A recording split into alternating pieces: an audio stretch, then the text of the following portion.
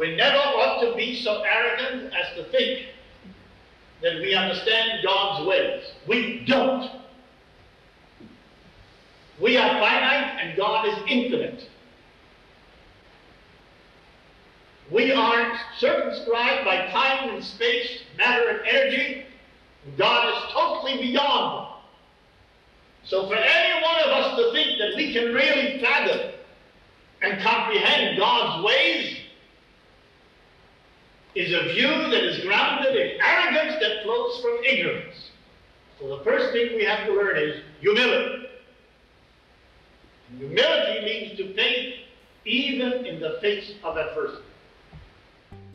When I think of the late Rabbi Manfred Fulda, Zichrono Livracha, I think immediately of that which we say every evening, right before the Shema, Kihem Chayenu V'orech Yameinu.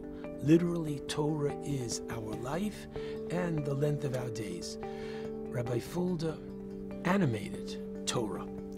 When he taught, you saw excitement within him. Rabbi Fulda became the Rebbe to many of us. Unfortunately, in that semester, in the very first semester, my father was nifter. I remember that I turned around at the funeral parlor and there was Rabbi Fulda towards the back with almost all the members of my class.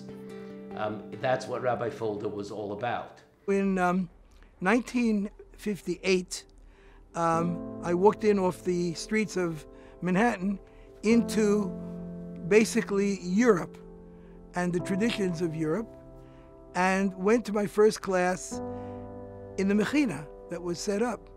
Rav Fulda was my teacher for dinim.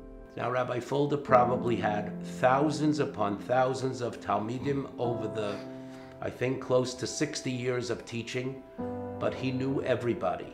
And so it was a big zchus to be in his presence and to be a Talmud. Paul's relationship with Rabbi Fulda then became also part of my relationship, as I had him as a teacher at Stern College. And when we went to see him and became closer with him as our Rebbe, one of the most amazing things for us was, since we lost 3 of our parents quite young, he came to California, where we were living at the time, for our oldest son's bar mitzvah. And he was there for us, and he was a part of our family and supported us in every way. He was always in touch, and we knew that he was there, and that made a very big difference in our lives and for our children.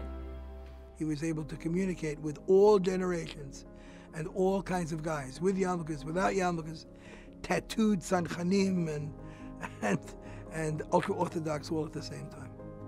So this was, we lost a unique voice, but his voice is represented in his students, and we hear it. One of the most special things I remember about being in his class was the Taras Mishpacha class, was the way he spoke to us about relationships between a husband and a wife, and the way he spoke about his own wife, and the importance of how we treat each other and be there for one another. And I think that, aside from all the halachos that we learned and tried to learn well, that made the biggest impression upon me. Among Rav Fulda's greatest qualities was his ability to connect with students. And when you spoke to him, you really got the feeling that he was not putting on an act, that he was sincerely interested in you, what you were doing, how you were progressing.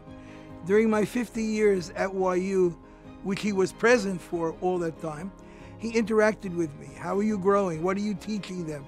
Maybe teach them something like this. What kind of students are we getting? Please send me any student that needs physical or emotional or monetary or help. And so he acted as a strong Rebbe, and the Mashgiach Ruchani, and a Bal Chesed. And in that way he endeared himself literally to thousands of people. Everyone that you meet has a full story of what the Rebbe did for them, what he said for them, what he changed their lives, etc., etc.